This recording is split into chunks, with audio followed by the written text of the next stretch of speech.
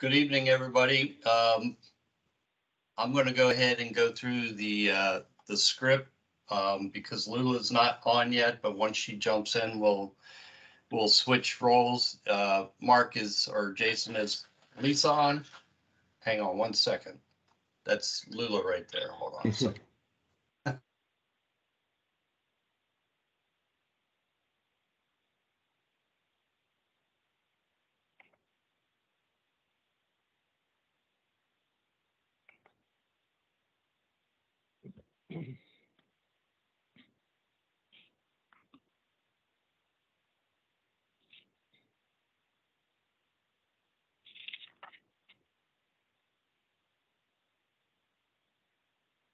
Okay, she's getting ready to get in. Jason, can you send her the script again, please? And I'll go ahead and get started. Let's see. All right.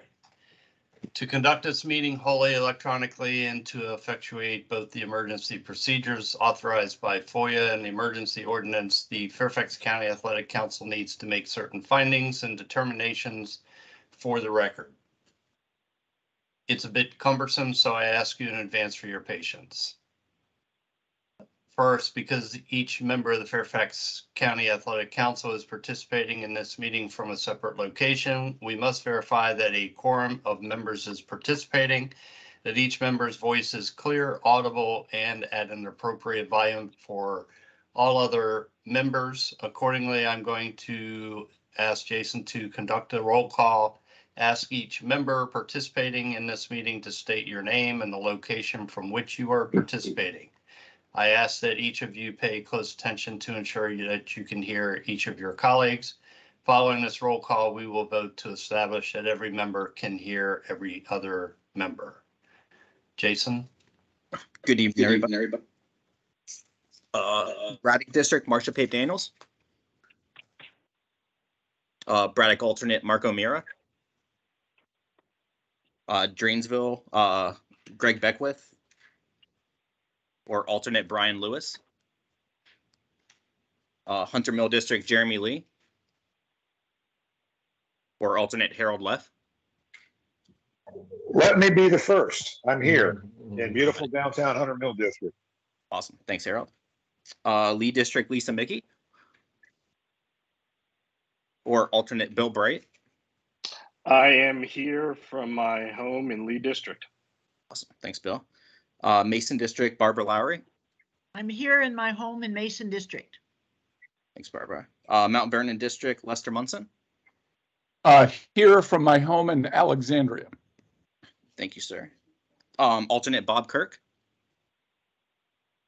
Providence District, Kelly Ego Osawala.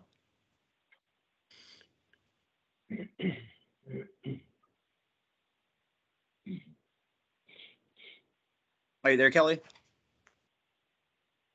Yeah, I'm here. It keeps cutting out, but I'm here from my home in Falls Church. Got it. We can hear you. So thank you. Okay. Springfield District, Mike Thompson. Yeah, I'm here from my office in Alexandria. Thank you, sir. Springfield alternate, Mark Heilbrun. Sully District, Gary Flather. I'm here from my home in Sully District. And Sully alternate, Mark Abbott. I'm here from my home in Chantilly. Thank you. Diversity at large, Mark Fernandez. Or alternate Eric Sohn. Member at large, Catherine Quinn. Or alternate Amory Swope. I'm here from my house in Reston. Thanks, Amory. Town of Clifton, Jeff Stein. Town of Herndon, Roland Taylor. Roland Taylor's here. Town of Herndon at home. Thank you, sir. Town of Vienna, Tom Hanton. I'm here in my home in Vienna. Thank you, sir. Baseball Council, Rob Honey. I'm here from my home in Centerville. Thank you, sir. Basketball Council, Steve Bergstrom. Or alternate Stu Clark. Fast pitch softball, Susie Williamson. I'm in Kansas City, Missouri. I'm ready to play some ball. Thanks, Susie. Alternate Ryan Buchanan. Football Council, Mark Miana.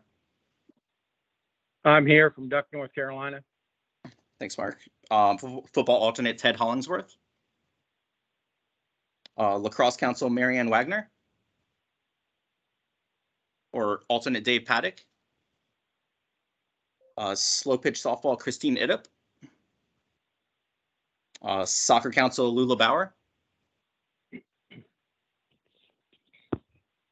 Thought I saw Lula sign on. Doesn't look like she's on now. Alternate Trish Moxie. I'm here from my home in Springfield. Thanks, Trish. Volleyball council Rob Bailey. And Here from Denver, Colorado, and I probably can't stay for the whole meeting. okay, no worries. Thanks. And Anne-Marie Swobe, alternate, still here. Women's sports programs Jenny Cantwell. Or alternate Hillary Richardson. Hillary is here calling from her home office in Reston. Awesome. Thanks, Hillary. Fairfax County Park Authority, Mike Thompson still here. Kurt Lewis. And Fairfax County School Board, Megan McLaughlin. Here. Thanks, Megan. Bill Curran. Here. And Vicki Garner. Here from Gatehouse. And Neighborhood and Community Services, Lloyd Tucker. Here from my office in Panino. Karen Avisado. From Kansas City. I don't think we got that one. NCS Mark Martino. I am here from home. And anybody else that I missed that signed on? All right, that's it. We have a quorum. All right, at this point, I'll pass the virtual gavel to our Secretary Lisa Mickey, so I may be heard to make the requisite motion. I move that each member's voice may be adequately heard by each other member of the Fairfax County Athletic Council. Are there any objections? Hearing none, the motion is approved.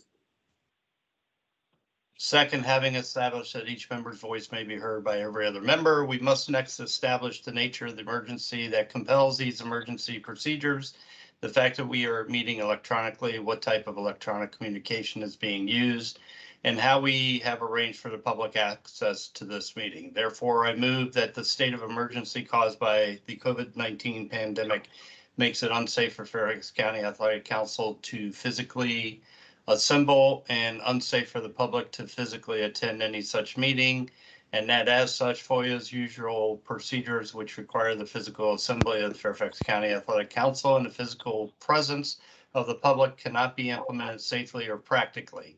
I further move that the Fairfax County Athletic Council may conduct this meeting electronically via Microsoft Teams, and that the public may access this meeting by calling 1-571-429-5982, conference ID 660-850-113, and the pound sign. It is so moved. Are there any objections? Hearing none, the motion is approved. And finally, it is next required that all of the matters addressed on today's agenda must address the emergency itself. Hey, Gary, this is Mike Thompson for the record. I just want to interrupt you real quick. So that we don't get in trouble later with the lawyers, I'll second his motions that have been, that we voted on or didn't object to or whatever. Okay, for the two motions that were made. Yes. Got it. Sorry, thanks, Mike. All right, thank you, Mike. Finally, I'll repeat that. Finally, it is next required that all the matters addressed on today's agenda must address the emergency itself, are necessary for continuity in Fairfax County government, and or are statutorily required or necessary to continue operations and the discharge of the Fairfax County Athletic Council lawful purposes, duties, and responsibilities. It is so moved. Waiting for a second. Mike Thompson. Mark Miano second. Are there any objections? Hearing none, the motion is approved. All right. And Jason, we do have a quorum, correct? Yes, sir. Okay. All right. So let's, was Lula able to get on yet? It looks like she's on right now. Yeah. Can you hear us, Lula?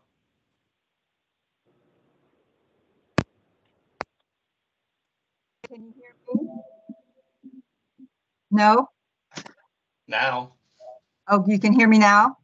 Yes. Perfect. Gary, thank you so much for stepping in for that. I appreciate that so much. So thank you. We do have a quorum. Are there any citizens to address the council? If not, we'll move on to presentations to the council. So Mr. Miana. Yes, thank you all. Unfortunately, I'm joining by audio. My internet went out. A shark ate the line, ate the cable. So I hope you can you hear me okay? Because I hear some background noise. Yeah. Hey, Mark, I'm going to mute everybody. And then if you want to take yourself off mute, that works. Pardon me? Okay, if you can unmute Mark, you should be good now. There should be no echoes.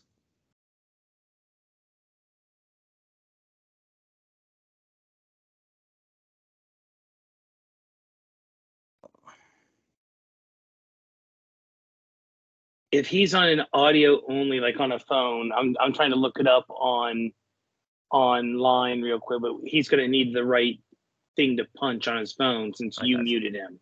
He didn't hit mute on his phone. So he's got to, we need to give him the code, or you need to unmute him specifically. All right, let me see this.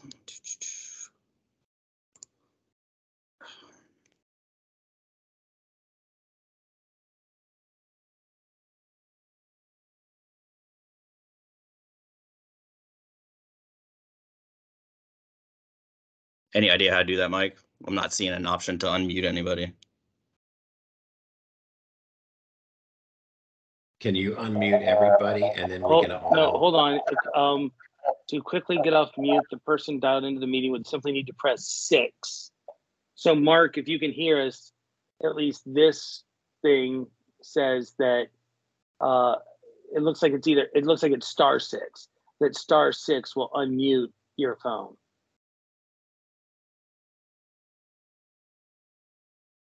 He just texted me and said he's not muted. Well, he is. Jason, try unmuting everybody, and then we if you can look all... for whoever is highlighted, that's the background noise. You can mute that one person. I gotcha. Yeah.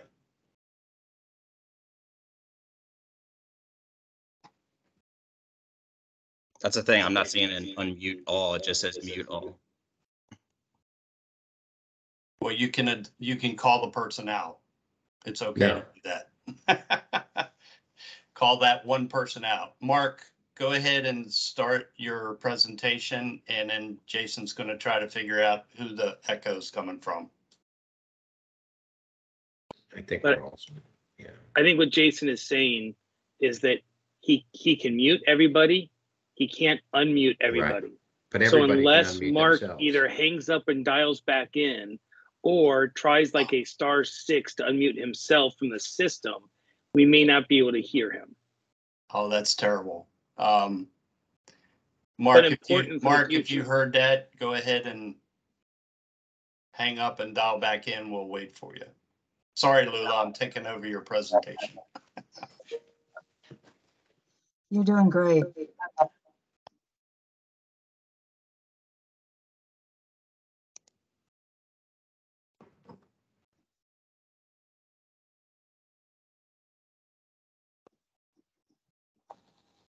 I don't see him either in the Lula, you want to do the approval of the minutes while we're waiting? So we're just going to move on. That's fine. We'll come back to that. Sure, absolutely. Everybody's received the minutes. I'd like to make a motion to approve the minutes. I second. Any objections? So moved. I'm going to keep going until we can tell that he's back on. And Jason, just go ahead and stop me. So I just recently learned that Chris Pulley's community outreach position has been eliminated. So I'd like to take this opportunity to acknowledge Chris for his community outreach work through Fairfax County's youth sports organizations. I was in on Chris Pulley's interview panel and recall to this day, many, many years ago, his interview was memorably passionate. I knew it was without a question that that passion continued to resonate over the years through the sports organization. I can personally speak for the Lee and the Mount Vernon district, and I know there's areas in Herndon and Reston. There are pockets that we will sorely miss his contributions and his program. I just will say that he's been such an asset to parts of our community. When the entire community shut down, sports organization, when the entire country shut down because of COVID, he continued. Hello? Can you hear me? I can hear everybody. I've been hearing everybody. Can you hear me? Yes, we can hear you. We can hear you now. Okay. So Mark, I'm just going to finish up here. It won't take me much longer, and then we will go back to your presentation. Right. So basically, I just wanted to say that once COVID hit and everything shut down, if it wasn't for the community outreach work, Chris Pulley's work, there'd be a lot of families in a number of our communities that would have gone unfed. He was instrumental in organizing free food meals for our communities, food trucks, food drives. He was just incredibly instrumental. And in our pockets, there are families that can literally, families that struggle paying for registration fees. And he started this sports equipment initiative that, and on the Route 1 corridor is absolutely needed. So anyway, I wanted to take this minute just to acknowledge Chris Pulley and all the work that he's done. And I'm hoping that as we move down the road that the county will see the importance of the community outreach in terms of the athletic organizations and perhaps bring some of those programs back. So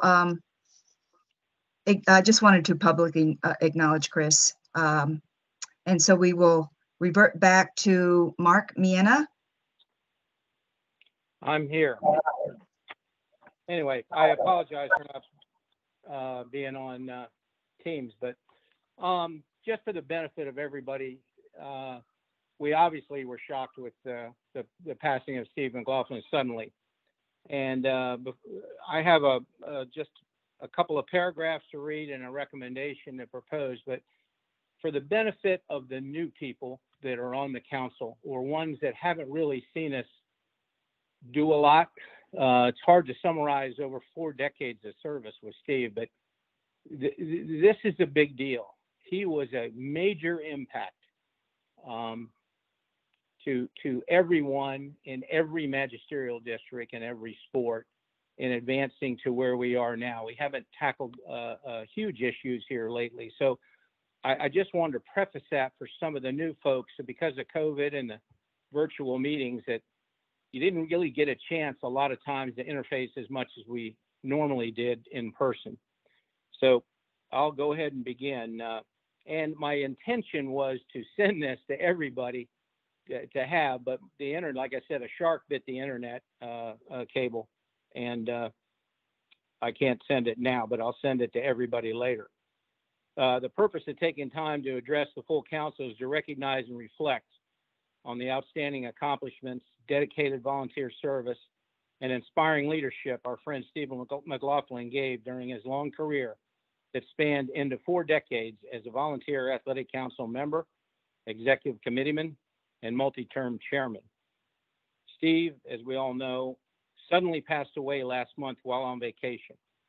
In a conversation with him the Wednesday before he died, I was talking with him.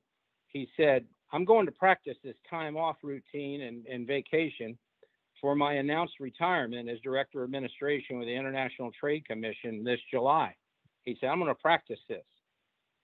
A very, very sad day that continues to shock everyone that knew him. He was the epitome of personality and physical activity with his routines of playing basketball twice a week, softball in season, and hiking trails throughout the country as one of his hobbies. So it really makes you wonder, you know, do all the right things and something happens. The world is a lesser place without Steve, especially at our side in these meetings with a smiling face and well-timed anecdotes. Steve's service on the Athletic Council began when he was appointed by then Providence District Supervisor Jerry Connolly to represent the Providence District on the Athletic Council, where he has served in the same position under numerous leadership changes, which is a tribute by itself, as we all know. Historically, the Athletic Council has been a major force of positive influence for Fairfax County citizens through the years. Over the past 3 decades, the Athletic Council has forwarded many important recommendations to the Board of Supervisors on programs, policies, procedures, budget impacts. It goes on. And Steve was right in the middle of each one of those huge projects as a member on committees or in leadership positions. He promoted logic, consensus, authorship, and presentation strategies, to name a few of his talents. I do not recall a single recommendation the Athletic Council has sent to the Board of Supervisors that was turned down. All have been adopted. It's been an outstanding journey, and the citizens of Fairfax County have benefited. Steve was a huge influence in those successes and a person that will be sorely missed going forward. In view of that very brief resume on Steve McLaughlin, I believe we need to recognize and never forget his significant accomplishments to the past through an existing prestigious county award platform going forward, such as the Champions of Character Award. By website definition, these awards honor youth, coaches, and parents for extraordinary service in pursuing victory with honor on and off the field of competition. Instituted by the Fairfax County Athletic Council, this program aims to support the ennobling tradition of amateur athletes in cultivating teamwork, leadership, good sportsmanship, and community service, while modeling the basic traits of good character, respect, responsibility, caring, trustworthiness, citizenship, and fairness. These words are Steve McLaughlin, that honorably describes what he stood for in the service for Fairfax County. Therefore, in view of all that, I make a motion to permanently name the current annual ceremony as follows: the Stephen A. McLaughlin Fairfax County Champions of Character Awards. Additionally, upon successful approval of this motion, I request that the Fairfax County Athletic Council facilitate and monitor the swift movement of this action through NCS and its normal reporting structure, ultimately gaining Board of Supervisors approval, if necessary, as a permanent part of their recognition program as soon as possible. So, in summary, his impact on what we do and what we've done is huge, and we need to remember that going forward. And I think that platform is a great place every year to do that. So I make that motion officially. This is Looking for Mike a second. Thompson. I'll second the motion. Any discussion? Yeah, Lula, this is Mike Thompson. I'd like to speak to. So a couple things to think about. First, I wholeheartedly agree we should do this. Second, I think that we may want. I hadn't thought about it until listening to what Mark said, what I'm about to say. So I apologize if my words are a little jumbled, but I think we need to give Steve either the Champions of Character award from his district or a special Champions of Character award, like a recognition at the ceremony, hand something to to his family if they're willing to be there, or have something that Mark and others that have been so close to his family can hand to them. But I just, I think, yes, we can and should rename it. I just think that we should go a step further, and at the next Champions of Character Awards event, give Steve posthumously a Champions of Character Award and present it to his family. I don't know if that's from his district or countywide or whatever the best way to do it is, but I think we should also do the award. Mike, let me chime in on this if you don't mind. What the progression of the events, the way I see it, was to officially name that ceremony after Steve, and to work out the details, such as what's your recommendation. And there may be others as well, you know, at a later point, as soon as possible. But to get the official, you know, thing out there, applications are going to go out, and then things have to. There's a lot of other small details that have to go with this. So there is a progression. I think there might be a place for that. Certainly, the kickoff we would invite those close to him, but that's for another day. I think today it should be full recognition by the council that this is important to us enough, his influence and history, that the awards be named after him, and then we'll work out those other details based on input from a lot of folks, because it just hit everybody cold here. So that's my comment about it. That's again, this is for the record, this is Mike Thompson. I'm not disagreeing. I'm simply saying that we should not end here. That's all. That we shouldn't take this action and say we've completed it, we're done. Right. I think we should do the award, whether we do that tonight, whether we do that through a committee, you know, whatever the process is. I just don't want us to say, oh, we renamed it, mission accomplished, check box, and move on. That's all. Oh, Mike, trust me, anybody on that council ought to know that I'm not going to let that happen. You know, that's not going to happen. So anyway. Ms. McLaughlin, you have your hand raised. I do. I just wanted to say how much I fully support this.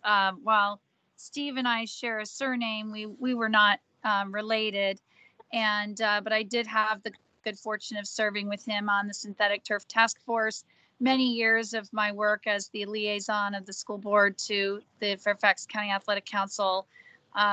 Everything that Mark described about Steve is just a mere tiny reflection of what an incredible human being he was, and all that he gave to Fairfax County. As a fellow athletic family, I'm just so grateful for all the service that Steve brought.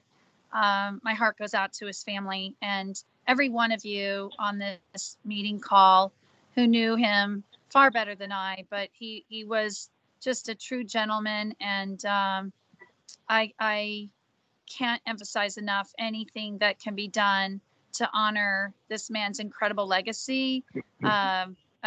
Beautiful thing.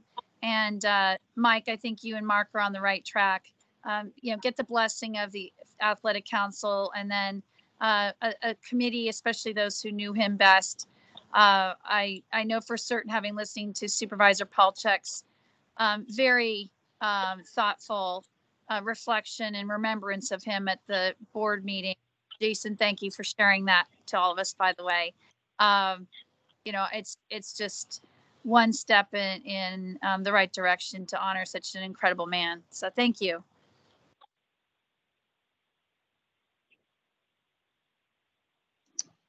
Are there any other hands raised? Any other discussion? I'm not seeing any other hands, Lula. Very good. So with that, is there any objections? No objections, so moved. Thank you so much for that, Mark and Mike. Appreciate that. Lovely. Just one last thing. This document will be sent to everyone just to have it as information, and we'll go forward and let everybody know. Very good. Thank you. This is Barbara Lowry. I'm glad to serve on a committee to pursue what we do further.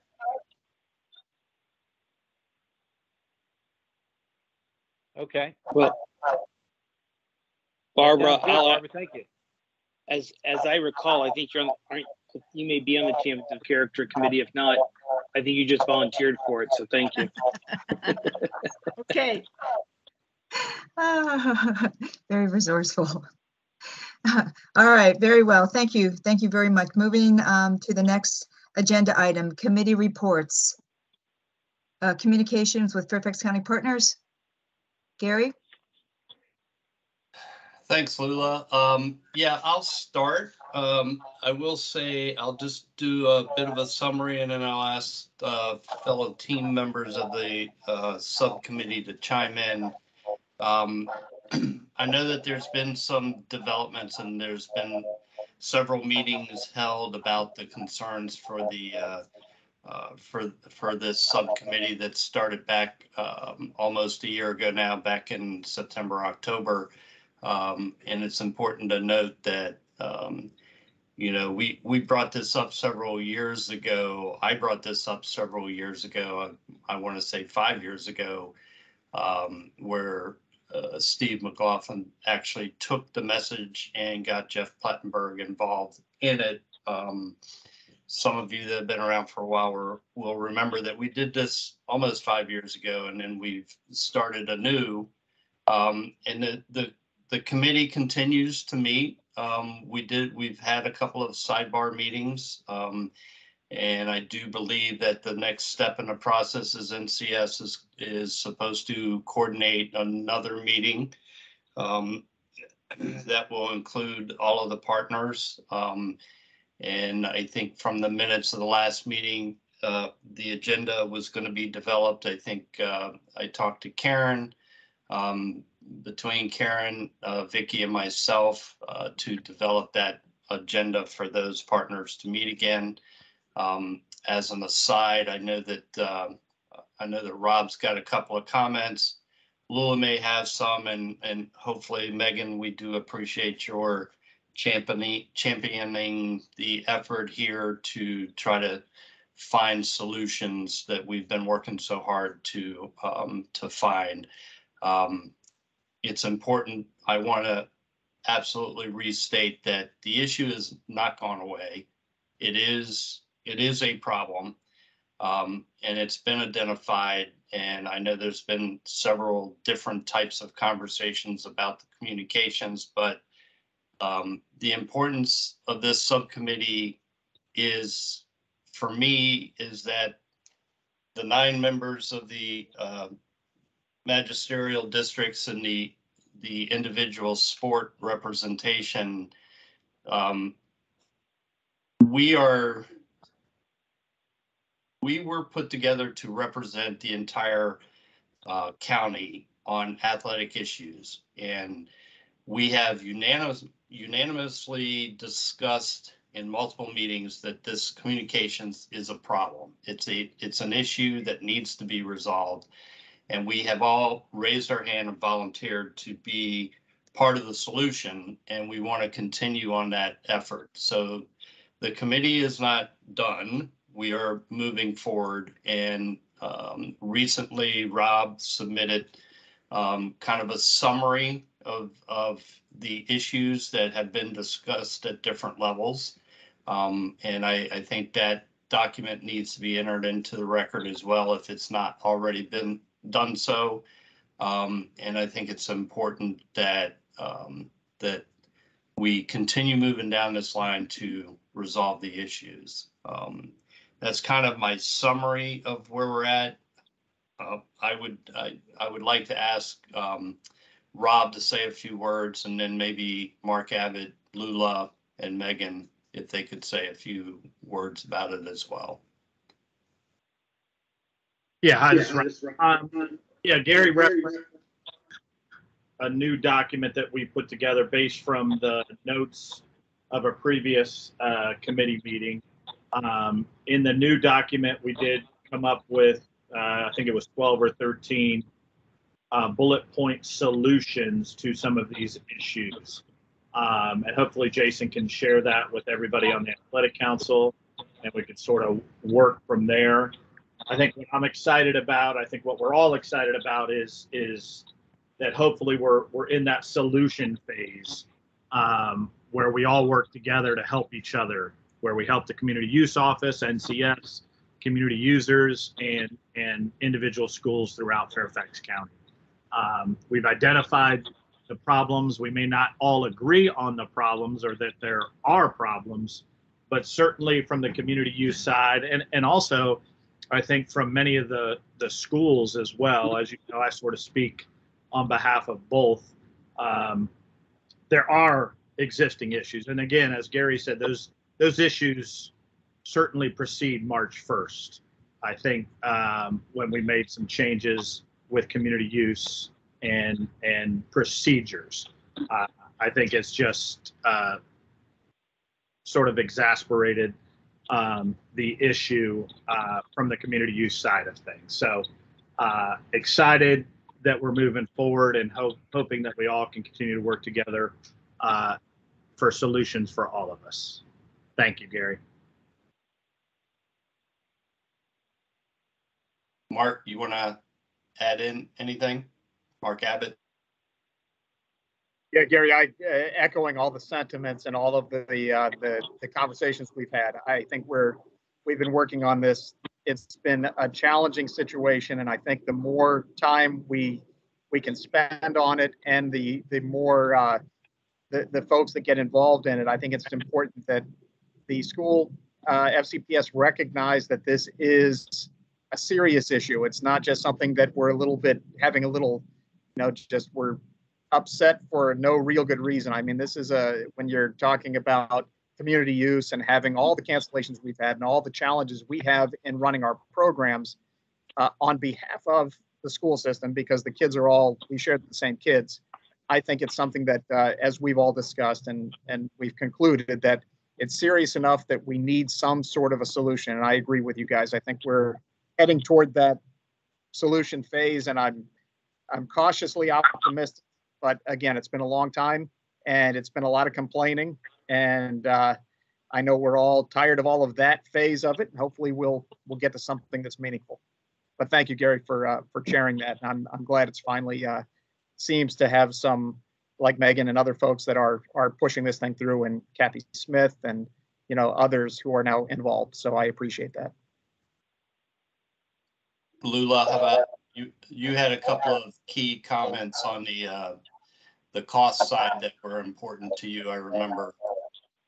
Well, yeah, I was just going to say that there's nothing more that I can add with what's already been said, but there is something that we need to look at, factor in when we're looking at what Bob has mentioned, solutions. We've got to look at those solutions because it has had an economic impact on a lot of organizations, and that economic impact is staggering, and that's something that should be brought to the forefront as well.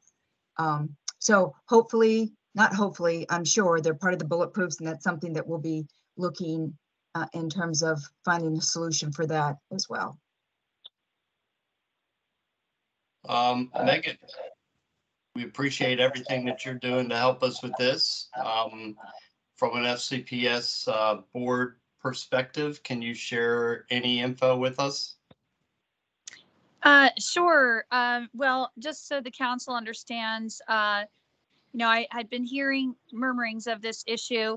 And then on Monday, when I was at the Sports Tourism Task Force, Gary, you know that we had an opportunity to talk with Karen Avasado and Bill Curran, and really kind of talk a little bit more about intentionality of how to find some solutions here, knowing that we would be having tonight's meeting. So I was able to arrange a meeting today with Bill Curran and Marty Smith. For those not familiar, Marty Smith is our Chief Operating Officer. He is the third in command at FCPS, and he too has been engaged now with Deputy County Executive Chris Leonard and recognizing the importance of this issue. So in our hour-long conversation today, it was most important that Marty wanted this council to know how seriously FCPS takes this issue, that we absolutely want to restore that sense of partnership. that we really appreciate the work where people have, they outlined what have been the ongoing problems. The solutions absolutely are going to have to include things like deadlines and accountability. One of the most important things that Marty and I talked about is a mindset, and something that was mentioned earlier by Mark. Our community users are our FCPS families, and the community users, when we trade out a school activity and replace it with what was a community activity, we just took one population and we impacted another, all part of the same community. And so I think that this work, I wanted to reassure you all, in talking with Marty, it's making inroads, absolutely. And I recognize that so much of this is going to be about the details, community user agreements, making sure that all of our principals understand that this isn't simply our community users are secondary. There is a true partnership, and what that means is you can't just bump community users the moment that the school suddenly has an event that comes in after the fact, is quite honestly. So I guess what I would say, also Karen helped me understand how much this worked really well for quite some time, where NCS has 4 regions and FCPS had 4 staff that helped coordinate directly with the regions. And so my advocacy is also that we look at what was really working well and why would we want to move away from things that were working well. I also wanted to let you know that Karen Avasado's team provided me, and I was able to share with FCPS just early this morning, some really great data analytics on what the total cancellations look like. And FCPS did a real quick run, and from what they could determine, out of 3,800 canceled events, 2,400 of those canceled events were occurring in 22 of our 200 schools. So predominantly elementary. Why all this matters is that I wanted to make sure you all know that from Vicky's office to Bill Curran to Marty to myself, we recognize, let's really get a handle again on what's generating these problems, so that that list of comprehensive solutions can be deployed effectively. I apologize again. I tend to go into way too much detail, so I'll stop talking for now. But I do want to just really encourage everybody, for whatever frustrations you've been feeling. I want to make sure you know you're heard. And I also want to make sure you know that we really emphasize this isn't about percentages. It's not about 2%, 3%, 3.5% of total cancellations. It's what is happening with these thousands of cancellations and how do we prevent them going forward to the fullest extent possible. So thanks a lot. Thanks, Megan. And I'll just close out and say that I am very encouraged moving forward. And it sounds like we are moving towards the phase where we can, stop the complaining and start trying to find solutions to the issues. And Megan, we appreciate your advocacy on that. Lula, that's all I've got from a committee report. And unless Vicky, I don't know if Paul Hatcher is on, but if Vicky or Paul wanted to say anything on behalf of the committee as well. Yeah, I'll join in. Thank you. Thank you for the overview of everything that's going on. First of all, I'd like to give my sincere sympathies and to the loss that this committee has had recently. I didn't know Stephen very well, except for the few times that I did meet him when we used to be in person. And he was such a lovely person. So I can imagine the relationships that have been just unbelievably torn, because of his loss. So I do want to express that to everybody. And I know I feel a sense of loss too, because he was such a person in the community. And as far as looking at it, we are getting the data. We did get, thank you, Megan, for sending the data to us, so we can review it. We're working with NCS on getting that, but I think you got it before we did, on some of that data. So thank you for sharing that. I am looking at it and reviewing and going through some numbers, which I'll talk with NCS about from our viewpoint ever. I think no one can underestimate that there is a problem. I think where we're at on finding, and Mark Abbott, I believe it was you, or maybe it was Ron. We are working towards solutions. I know we are looking at, since we started in March, which I know a lot of individuals do not understand why we did it. From our standpoint, it has been a gold mine, because now we see where we didn't have eyes before, on us having some of the information, because we never had that look. We were in the dark around. So that has been great and helpful for us, and seeing some of the problems. I have been working with NCS on starting up 4 specific time points throughout the year where we hit up principals for them to be more proactively engaged in putting in their activities. Before we had asked them to put it in August and review in January. That's too big of a bite. With as large as we are and as fluid as schedules are, that is too large. So we have broken it down to the seasons, and with a reasonable amount of time that the schools have to put them in. So at least season by season, we're going to be closer than what we probably ever have, by going and having reminders sit down to the principals and say, for the first one, for example, they need from August to November. So that gives them a shorter window to look at what events they're having in their schools. The second one's from December through February. So that gives them a smaller window to look at. So hopefully these long views will be shortened up a little bit, and we'll have more accuracy from the school side of putting in their information. So there are a lot of different conversations, and we are looking to see how we can get better overall. I always believe there's room for improvement, no matter what and who you are, for that. But I think realistically, though, and I think Megan alluded, it's not about the percentages. But I do think that we're never going to get to zero, that's not going to be happening, because it's just too large a volume of schools and too many intricates. But we can get closer than the 3 that we are. We're at 3%. I think we get closer because we do understand that every impact, every cancellation is not just a line on a spreadsheet. These are people.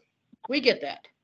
We definitely get that around. And even though it's, as I think, Megan, you said, trading one versus the other, that's true. We don't want to do that. We want to try to find a place for everyone, but we just have so much volume around. But that's where I'm going to leave it. We're going to continue on with NCS. We have some ideas to bring to the tables too. I asked NCS to provide me all of their, I don't need names. I just need from the different organizations, their participation numbers, because I want to geoplot those on Fairfax County on the map to see what areas CYA covers, what areas SYA covers, to see if we have overlapping or oversaturation in certain parts of the county too. I think that would be helpful information, because I do know that, I believe it was you, Lulu, that said that you've had an unbelievable amount of increase in soccer participants this year. And if we have such, I think we have multiple phases that are happening. If we have a high increase, and I totally get why parents want Johnny and Susie out there, because they've been at home for the last year and a half of COVID. So maybe that's why we're seeing the increase.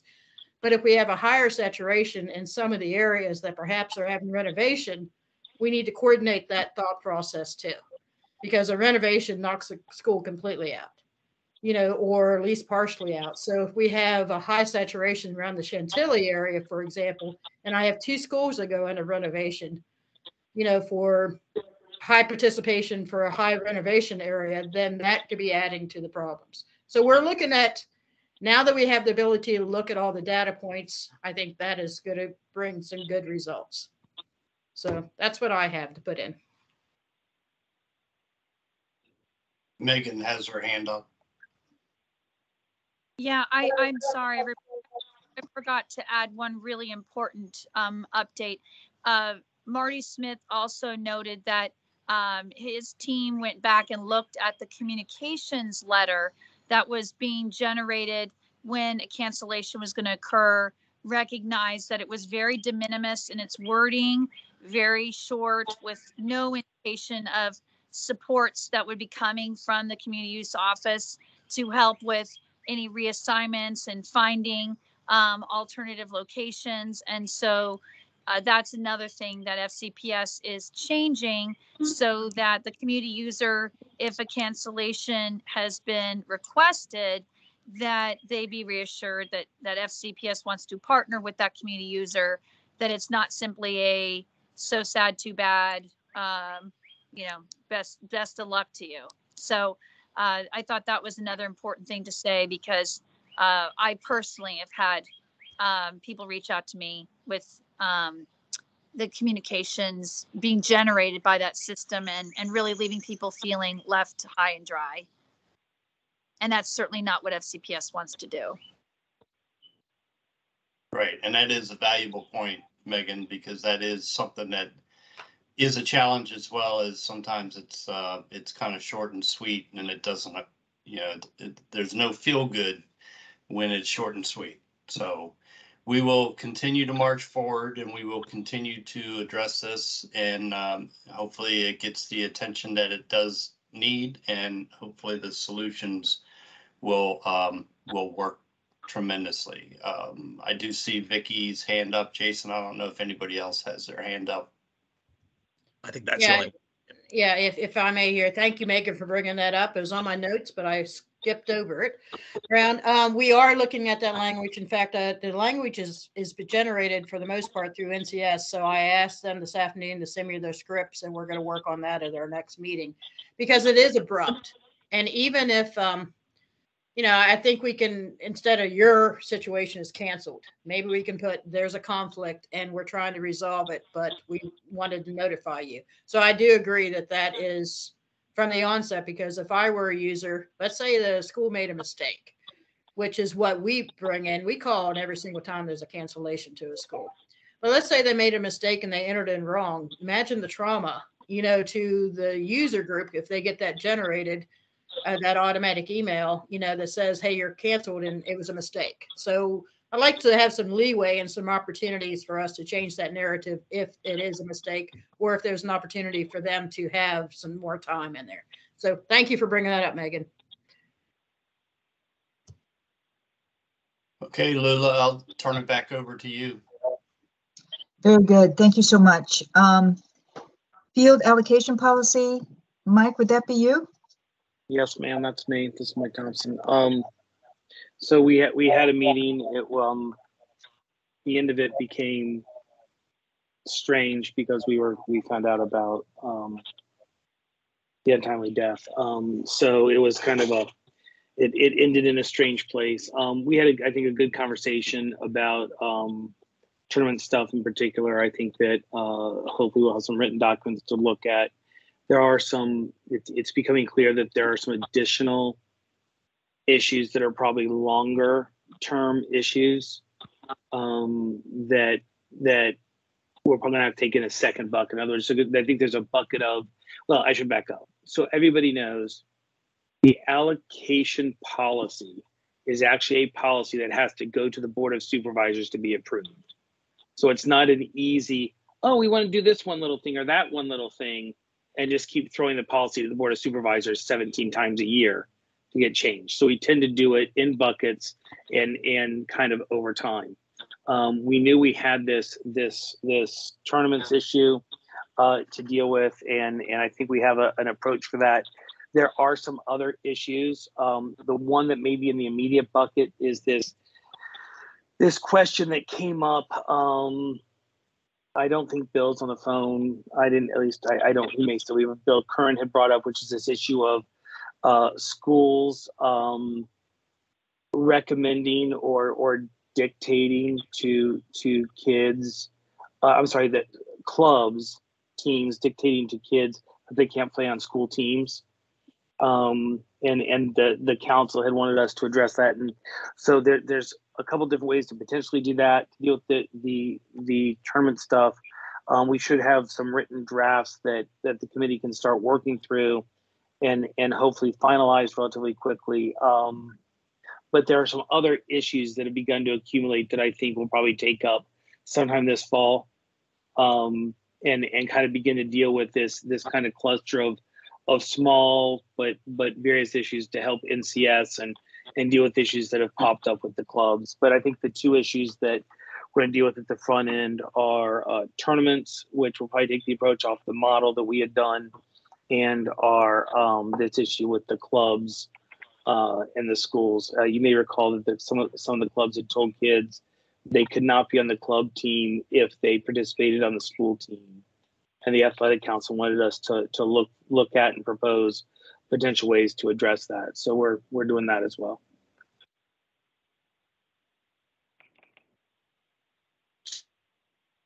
There any questions? No, thank you for that, Mike. So we are going to move right along with. Wait a minute, Megan, or maybe Megan McLaughlin, I think, put her hand up. Oh, there she is. Megan? Yep. Sorry, everybody. Mike, I really wanted to put a fine point on what you said. We run into that problem even within our schools, from one sport to the next, when kids are carrying over from fall into winter into spring, and how coaches will just, have issues with kids playing multiple sports within a school, and then the travel and club teams versus high school sports. So as a fellow high school athlete myself, and 3 sons who played multiple sports, I can't emphasize enough how important this is, and anything I can do at the school level to just be a voice and advocate and support for this. We're all here to help young people have the richest, fullest experience they can, and putting restrictions on them seems so antithetical to supporting students and players. I'm really glad you're working on this, and thank you.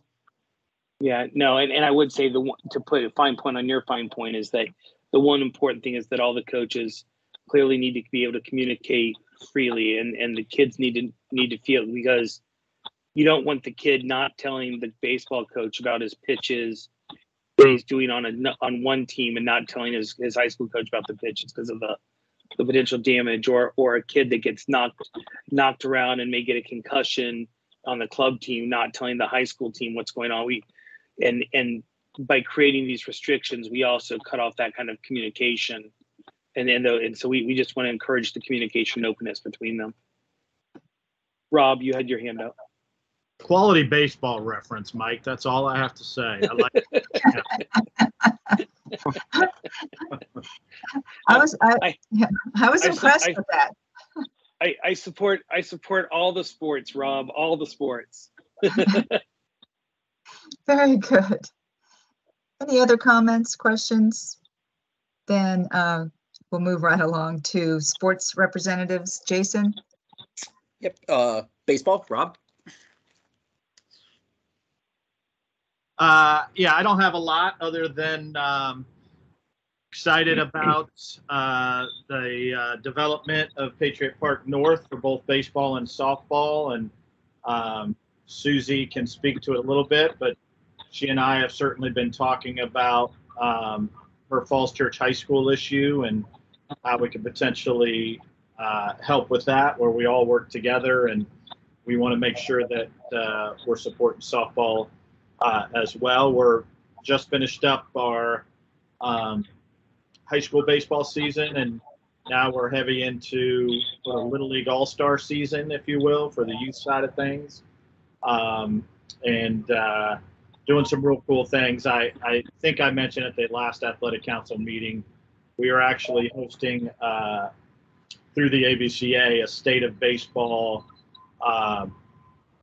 weekend workshop here in Fairfax County coming up in November with representatives from USA Baseball, ABCA, Little League, Babe Ruth, Cal Ripken, Legion, and everybody to talk, share ideas, network, collaborate, and everything else. So pretty cool that we're able to host that right here in Fairfax County. And that's built off some things that we did locally. Gary was involved as well. So we're excited about all of that. That's all I got. Thanks, Rob. I don't believe anyone from basketball's on. Fast pitch softball, Susie. First of all, just real excited, and maybe Karen will speak to it as well. Again, and thank you for the Athletic Council support, for voicing a desire to reestablish the APRT committee, which was created in 2007, that did the equity report on diamond sports. So Board of Supervisors, thumbs up.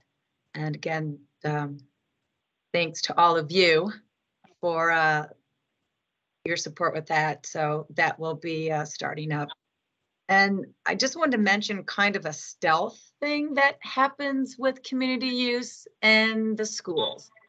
I can say this being a former public school coach, because yes, I needed green days. So what sometimes gets me a little frustrated is when a football team has their green day on a softball field that we find out at the last moment. And so we have practice scheduled, go, and then here comes the football team on the softball field. And that's happened at 2 occasions or things of that nature. So that's also not being communicated. And again, I was a public school coach for quite a few years, and I understand that sometimes, you know, when you coach, you have to get there later. But again, that's also kind of a stealth frustration with the green days. And then particularly when I see football teams on a softball field, and softball players in the community are not allowed to play softball because the football team's there for a green day. So again, just kind of a stealth thing out there. And look forward to working with Rob and others to get the equity issue. Falls Church has been extremely frustrating. Louise Archer. So again, it gets back to communication. And I think a better job could be done with that and involving the individuals that are directly involved instead of them finding out after things have already happened. I think it would alleviate a lot of stress and angst and actually a lot of wasted time. So, but thank you. Things are moving forward. Looks like Rob, Megan, and Bill Curran have their hands raised. I just have a quick shout out that I forgot. Would like to all congratulate Susie for winning yet another state title in softball. So Susie, congratulations. Thank you. Thank you.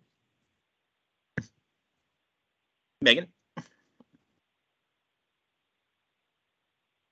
Susie, congratulations. That's extremely exciting. I don't want to steal Bill Curran's thunder because he's really the big guy instead of myself, but I did want to let the community know that just last week, Bill and I and staff from FCPS facilities toured Woodson campus to look at the baseball diamond problems with the visitors dugout flooding and the, guess it's the, maybe the box where they're calling the games. And then we toured the softball facility, and that's where we had extensive conversation with Title IX issues that Susie was describing. It's my understanding that there's at least 7 fields within FCPS's inventory that have Title IX issues. FCPS has a plan to address them, but the plan versus the execution is what's really in question. You know, you can recognize it, plan for it, identify it, cost it out, but we've got to put the money toward it to get it fixed. So this was not something I was aware of until our softball families at Woodson raised this to my attention. And so now I'm working with Bill and our facilities and certainly alerting our new incoming superintendent about it. And then we also looked at our tennis facilities, where there's some major issues. At a macro level, I wanted to let you all know that what we also learned is we do not in FCPS have dedicated funds to address our outdoor athletic facilities. And that is a huge problem that I hope we can begin to tackle as well. It's just the maintenance has gone unmet for far too long. I don't know that this has really been brought to the board's level of attention, but it is now mine. And I think some of you know what happens when that happens. So I'm going to do my best to really take that on. So Susie, don't hesitate to reach out to me if I can be a more effective advocate. And sorry, Bill, I think I did just probably take over and say too much. For the record, insert a lot of people are going to hear a lot from Meg McLaughlin on that issue for a while until it's solved. Bill? All right, I'll be short and sweet on this one and save other comments for when we report out from the schools. Susie, to your previous comment of a green day going on the softball field, nope, not going to happen. Text me where, and I'm taking care of it now. It will not happen. There are things we will not do in the school system. Megan, you can close your ears if you want, because you may not want to hear some of the things I really want to say, but I'm not having it. So just shoot me a note. You have my cell number. Shoot me a text. I will deal with this tonight. Thank you. Amen, Bill. Yeah. All right. Moving right along, Jason. Got it. Next football, Mark Miana. Really nothing to report there. Ted Hollingsworth, you on? Okay. I don't believe No, go ahead he and is. Pat. Right. I didn't know if he joined late. All right. Lacrosse, I don't believe anyone's on. Soccer Council, Lou and Trish. Just really quickly, everything's winding down right about now. All the travel programs are winding up, so not much to report. Thank you. And Volleyball Council, Robin and Marie.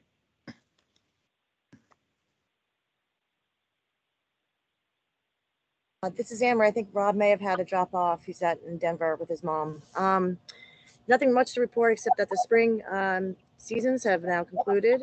Summer, the schools are doing clinics for the junior kids, for kids looking to start playing. And also the local clubs are playing at nationals over the next couple of weeks. That's it. Awesome. Thanks. That's it, Lula. Great. Thank you, Jason. Matters of interest. School board?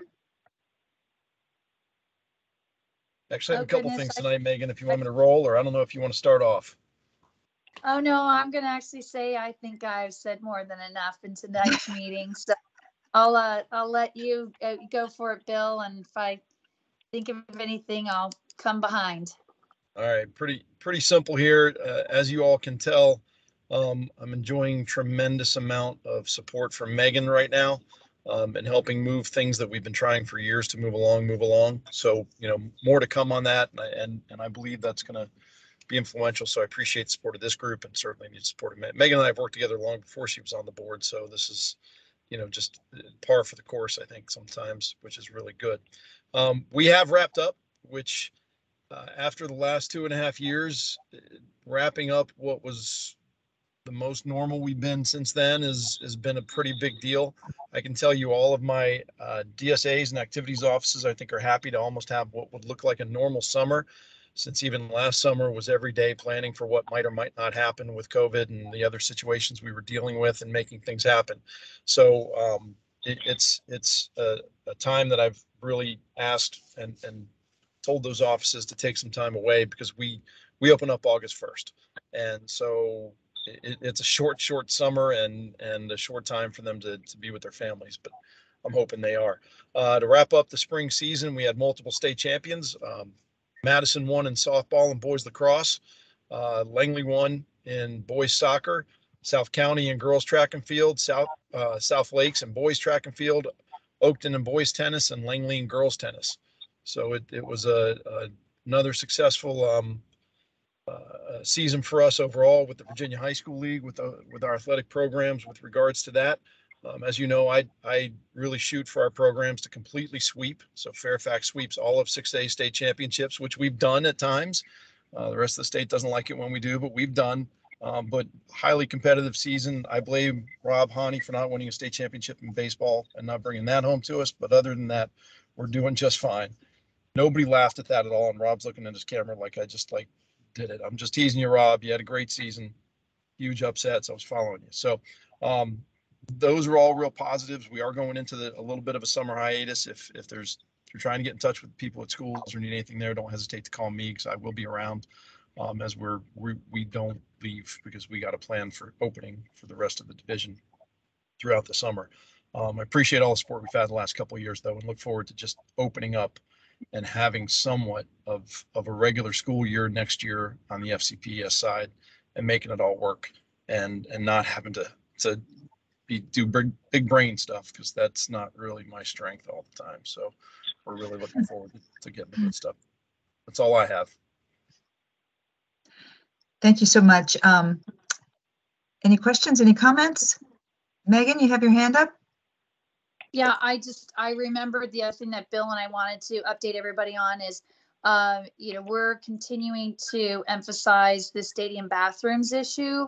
I might have noted in the last meeting that, yes, the school board did pass the resolution similar to the Board of Supervisors instructing the county executive and superintendent to work on a plan, both a financial plan and a installation plan for them. But I think we're going to really need and benefit from the continued vigilance of the Fairfax County Athletic Council, because the more meetings I'm in, the more I keep hearing various elected officials talk about the year-end funds and things they're going to need for these that they want to draw the year-end funds for. So I think we're going to need to stay very, very vigilant on making sure that the stadium bathrooms don't lose steam. And I want to thank everybody again for the council's support. It was great to be able to share that with the school board. But I may be coming back to the well again as we get closer to make sure Chairman McKay and the board of supervisors understand that we don't want to see this get pushed back in any way. So Bill, I don't know if I captured that correctly or not. As always, a tremendous job. Bill, do you have your hand up? I do, but I shouldn't. So Okay. Very good. Moving right along. Park Authority.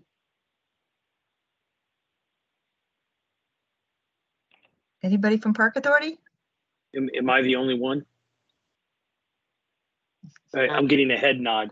So I guess I'm the only one. I don't have a huge update other than to say that we continue to as it is the high school is getting through their most complete normal season. Clearly, there's huge demand for not only the athletic fields but all of the park facilities. I mean, it's just incredible the number of people who want to play golf, who want to use the trails, who just want to be in the parks. And so kudos to our teams who are trying to stay up with that, but also thank you to everybody who's been a little patient at times when grass gets cut a day late or something like that as we try to get everywhere. But there's no real specific update. I think you guys have already seen the chart. I think Gary had asked for the chart of the upcoming field stuff. I think that was mailed around a month or two ago. I don't think there's been any significant updates to that. I will, in our baseball themed meeting, let everybody know that fingers crossed, 8-9 months from now, we're cutting ribbon on a baseball complex. So that construction continues to go well. Nice. Thank you. Any comments, questions? Fantastic. On to neighborhood and community services. Mark or Karen, do you all have anything? Because I was just going to mention a few things. No, go ahead, Lord, and I'll come in after you. You're the big cheese. Well, thanks, man. Number one, just wanted to say good evening again to everybody. And similarly, I want to offer condolences to, for the loss of Steve McLaughlin. To the points that were brought up earlier about what we'd like to do in recognition of him, I do want to make sure that you all know and reassure you that NCS will work with speed and make sure that those requests and what you want to move forward to honor him come to fruition as soon as possible. The other piece is that I want to just make sure that everybody, and thank you, Lula, for sharing with everyone about Pulley's situation, but I did want to reassure everyone that the exercise that we went through with Pulley's position was not a reduction in force in any way. We're doing a realignment in the agency to become a little more efficient, and I think the way that we'll be structured will help to have a few more boots on the ground. And Pulley will be at our Mott Community Center, where we're trying to capitalize on his experience in, I believe, the Navy when he was in the military, as well as his experience in Arlington that he had running some of the community centers, of course, for the Department of Defense and with Arlington County. So we definitely look forward to what he brings to those facets of community support for Fairfax County.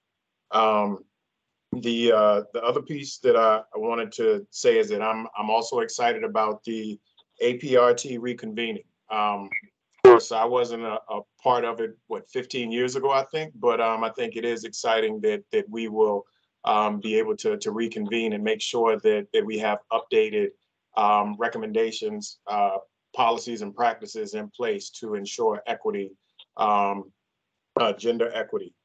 Another thing that I just wanted to mention is about two and a half weeks ago, we met with Chairman McKay, with Supervisor Smith, with Marty, with Chris Leonard, with school board member Kapersky. And, I just wanted to say that one of the largest tenets that came out of that meeting was their emphasis on relationships. So I know we've been talking a lot about, the impact to families, the impact to our organizations. But it sounded like to me, they really want to make sure we get back together with FCPS and NCS, back to basics, and that we're creating and establishing a good working relationship, which lends itself to ensuring that we have developmental and trusted relationships in the community on the school administration side, folks who are in the schools and on the NCS scheduling side. So I did want to emphasize that. And I just appreciate the fact that you all have come up with the list of solutions and recommendations. And I was very excited to see that. Our focus will be on, and thank you so much for those and doing them so quickly.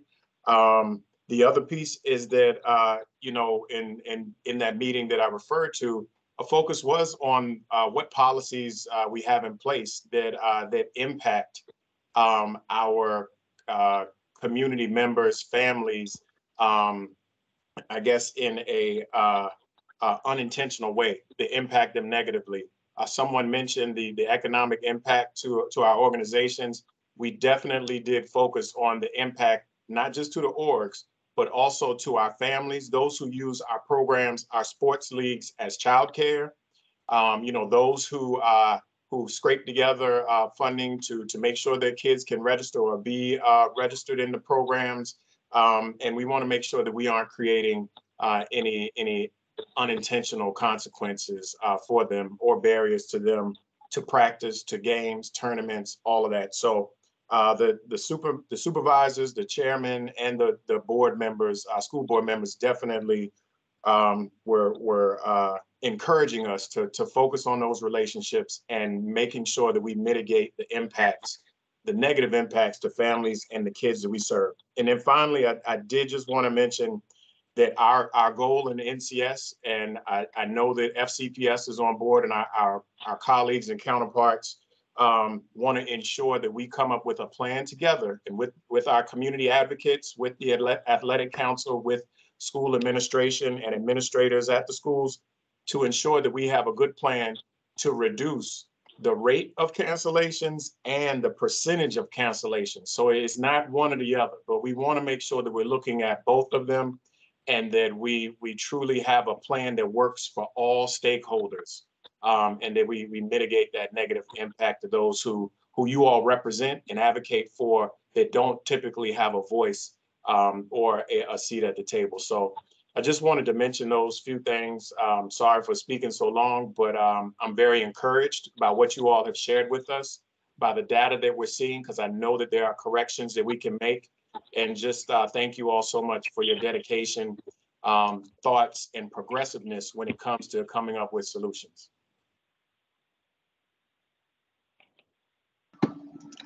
Thank you. Mark?